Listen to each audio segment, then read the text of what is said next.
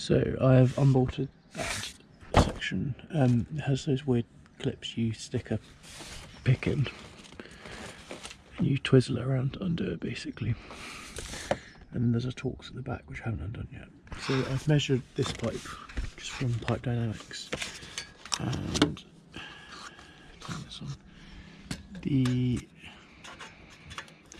inside diameter is 2.25 inches.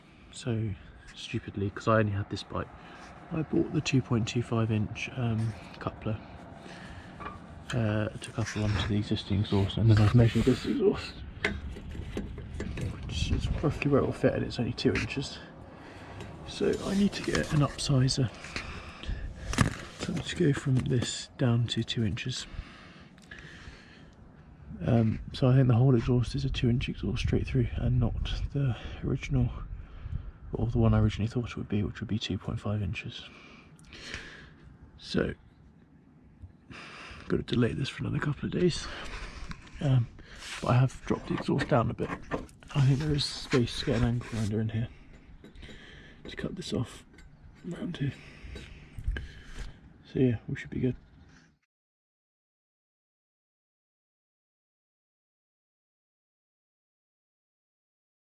Okay, so the exhaust is installed. It took me multiple days.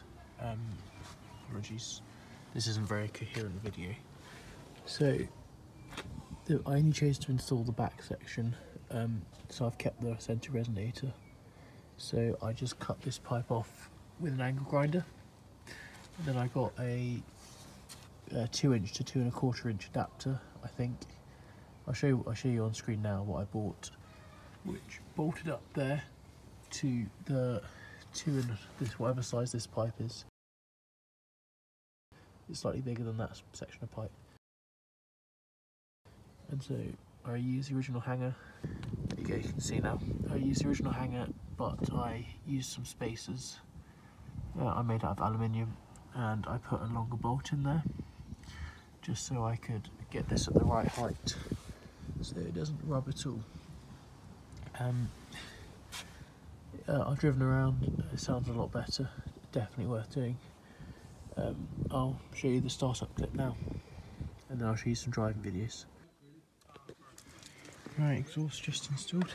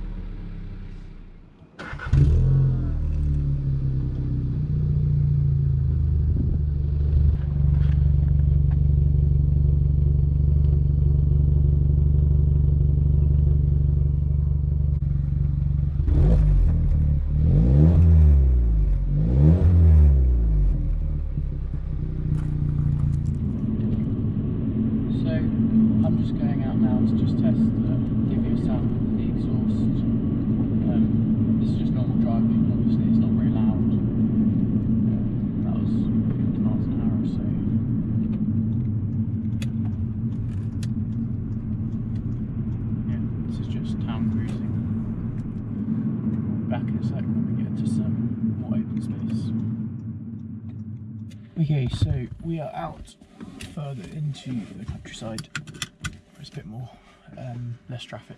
So I'll give you some sound clips. I've got a microphone set up in the boot of the car. So put the windows down and hopefully you'll hear some sounds.